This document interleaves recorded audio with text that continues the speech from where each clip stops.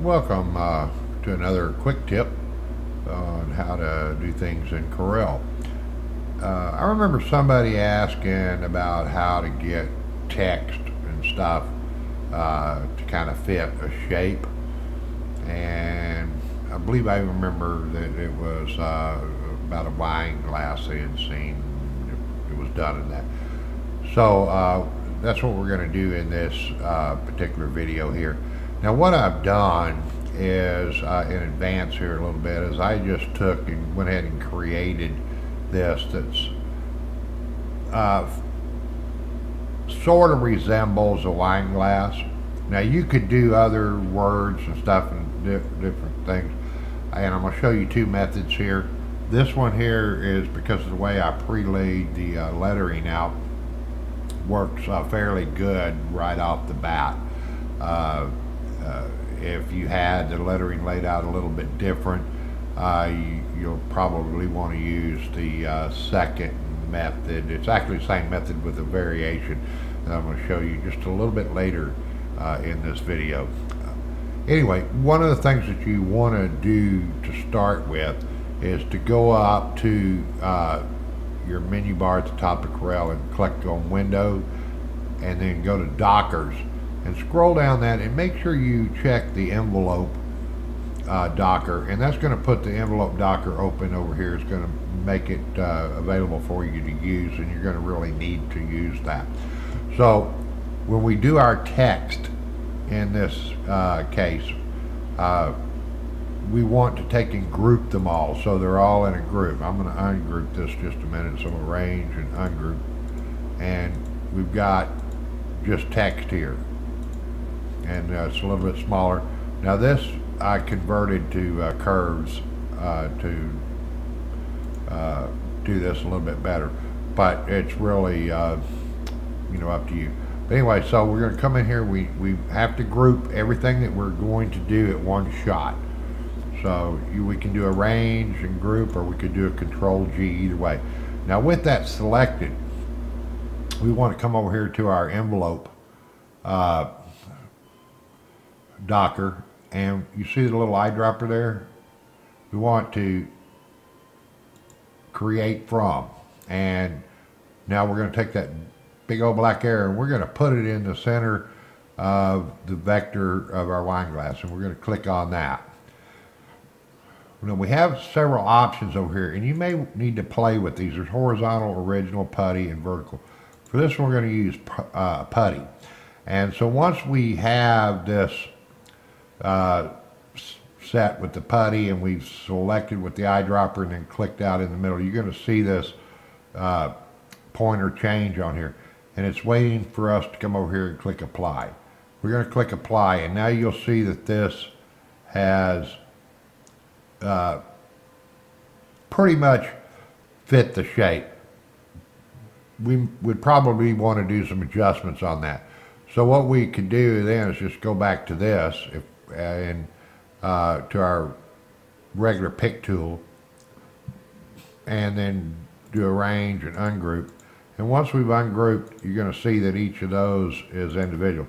So we could come down in here at this point, and we could expand these over a little bit to make them a little bit bigger.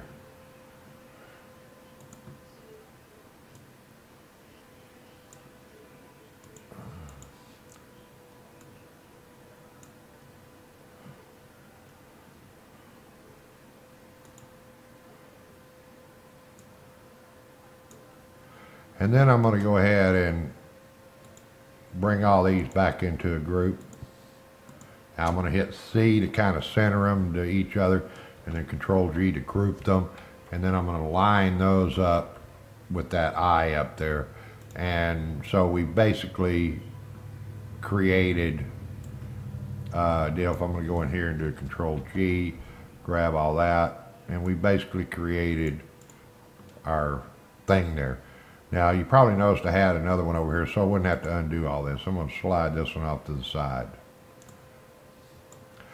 And I'm going to bring this one, which is the same thing. And this I'm going to go ahead and I'm going to ungroup it. so that I can select different aspects of it.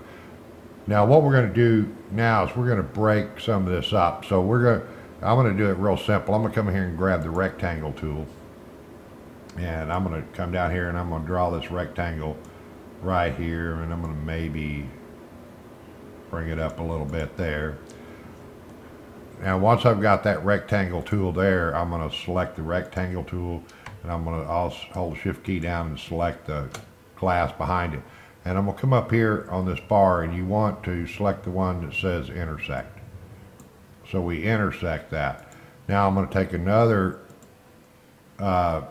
rectangle, and I'm using rectangles just because it's easier.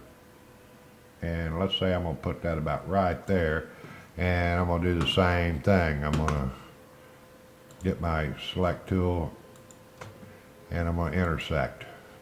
And I'm going to do one more on here. I'm going to grab all up here, and I'm going to get my select tool again, and I'm going to select underneath, and I'm going to hit the intersect. So now if I get rid of my rectangles, you're going to see different lines in there. And if we select those, if we wanted to get them all out of there, and we select it over there, you'll see that I've got now the original behind it, and I've got the wine glass that's in 3 parts. So just to get this out of our way, I'm going to drag that way over there, and I'm going to go ahead and select this whole thing, and I'm going to drag it back over so we can see it. So now we've broken this down into 3 parts. So what I'm going to want to do is I'm going to want to select my wine, my eyedropper, put it in the bottom, hit apply. I want to then select, let me escape out of there. I want to select my drink, and I'm going to have to group these because I want them all together.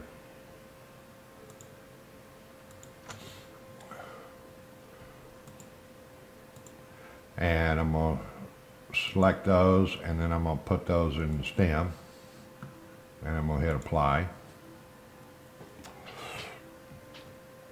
Go back to my select tool, and I'm going to grab all these on top. I'm going to group them, select them, throw them in there, and apply. So what we've done in this aspect is we've broken it down into 3 sections and took it in there, and you can see how the word drink going down the stem actually came out totally different. We got a little bit more wrap on our bottom drink by breaking this up and then sticking each word in there. So anyway, you know, this is basically how you do it. You may have to play with the different types of methods over here, whether it's horizontal, original, vertical putty, because they're going to work differently and better based on different things. But that's basically how you do it. Now, what I'm going to include down, if you're viewing this on the Boomstrike site, down below the video pane here, you're going to have a download link, and it's going to include this whole set of wine glasses, and of course I didn't group all that back together, but you'll be a PDF with all those wine glasses in it that you can use in your artwork and to play around with and whatever you want to do. So anyway, hope this was helpful, and until the next one, keep coming back to the site. If you like the videos, you like the downloads, the free downloads and stuff, please share the the site, and or show that you like it, something like that. We'll keep doing it. You know, if people are interested, I'm going to keep doing it, keep hunting down videos, keep making videos. Till next time, thank you very much.